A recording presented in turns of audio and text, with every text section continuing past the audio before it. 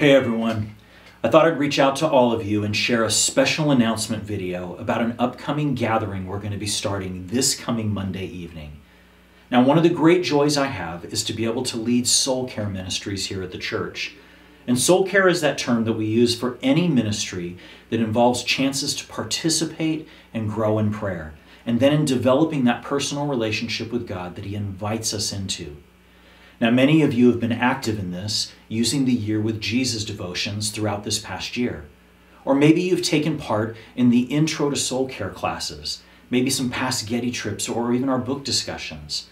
Now, all of these are offered to learn about how we can grow in our interactions with God and how He uses the time that we spend in Him to transform us into the people He calls and creates us to be.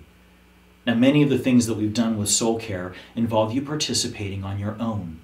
And it's been our hope that we would have a regular place where we can now gather together to share in these times of growth, to practice different types of prayer and disciplines together, and then just to rest in God's presence. Well, we're starting that now, and it's called Abide and Go. And so I want to invite all of you to join us on Monday, September 27th. That's this coming Monday. It's from 6:30 to 7:30 in the sanctuary, and it's our first Abide and Go gathering. Now, they'll continue on the fourth Monday of each month. Why is it called Abide and Go? Well, Jesus invites us into intimate relationship with Him in John 15, and there He refers to Himself as the vine and to us as the branches. And then He calls us to remain or abide in Him.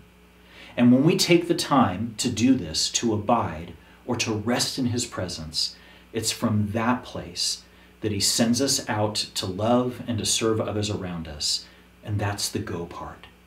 Now, I understand that when you hear a prayer gathering or a chance to come practice different types of spiritual disciplines, it might raise some questions of whether or not this is for you. In fact, you might have a certain picture in your mind of what a prayer gathering might look like.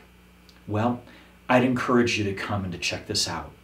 We're going to explore different experiences, from old traditional practices of the church to newer expressions, and then some creative concepts for prayer as well.